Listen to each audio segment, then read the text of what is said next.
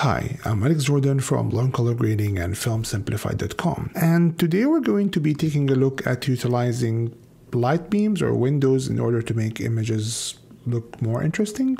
Let's take a look at an example. So this image originally did not look this way, so I'll select all these nodes and hit Command and D in order to show you the image before these nodes. So this is the original image, and this is the image after adding like an artificial beam of light. Speaking of Resolve, if you're a beginner and you're interested in learning how to use Resolve, you'll love our free crash course that will teach you the basics of every tab in Resolve. Simply go to FilmSimplified.com and sign up for free. So let's take a look at the original image. Note that the image has a window. Now, having a window in your scene can be used to add an artificial beam of light that will eventually make the image more interesting. And this is not a super complicated effect, so let's recreate it. So I will just add a new color version here, and I'll just remove all these nodes. Now, let's add a new node, and I'll simply go to Windows, and I will add a window on top of the window. Don't know if this pun was intended, but let's simply position this window exactly to replicate a beam of light. So I'll just move this here, so if there was a beam of light, it will usually come in this direction. And let's feather this end really far. Now, we will discuss why in a bit did I stop this edge here at this point, but let's just make it even larger. Let's make the softness larger here on this side. And I will not be controlling these other points a lot in order to explain something. So let's just move this node here, and now we simply added a window. Now we're going to add an outside node. An outside node is simply a node that controls everything that is not being controlled in the node right before it. This node has this window, which simply means that if I change anything in this node, I'm changing everything inside the window. I'll reset, and even though we can invert this behavior, so we make the node control everything outside the window, but adding an outside node will provide us with some extra functionalities where we can control both the area in and out the window, which will come in handy. So now, while this node is being selected, I'll simply go to Color, Nodes, and simply click on Add an Outside Node, and now this node will control the rest of the image. Note that if I change anything in this node, it's affecting the areas outside the window. So now we simply added a window on top of the window to represent a light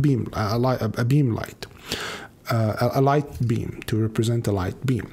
So the thing here is that we need to make the area outside the light beam, of course, darker.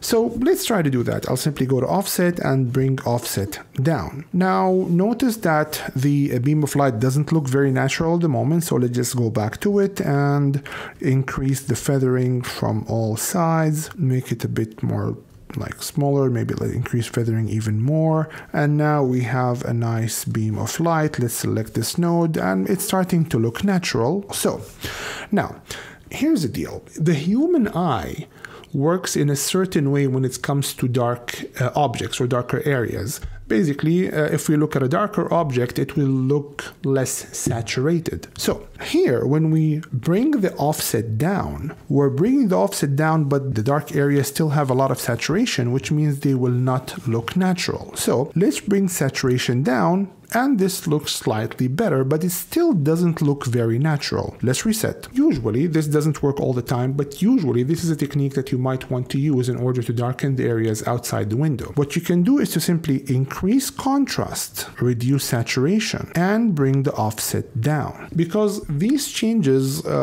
mimic how we see how the human eye perceives dark objects or objects in the dark, where basically it looks a bit more contrasty, less saturated, and with much lower, of course, brightness.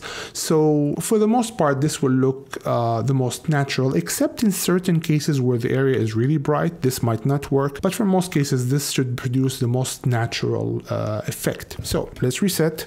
I'll just increase contrast, bring saturation down, and bring offset down, and notice how much more natural the dark areas look. So take a look at the image before these two nodes. So I'll select these two nodes, before, after. before, after. And notice that now we still have this node that just created the beam, but we did not add any effects here. So for example, I can increase the gain just a little bit here in order to make it a bit brighter, and that's why we added an outside node. So now we have two nodes where each node controls a different part of the image. Finally, I will add one more node and add a bit of contrast or color to the end, to bring the whole thing together. So I'll add a new node. So again, color, nodes, add a serial node, and now in the new node, I will just add a bit of contrast, bring the offset down a bit, and maybe increase the blue channel a bit.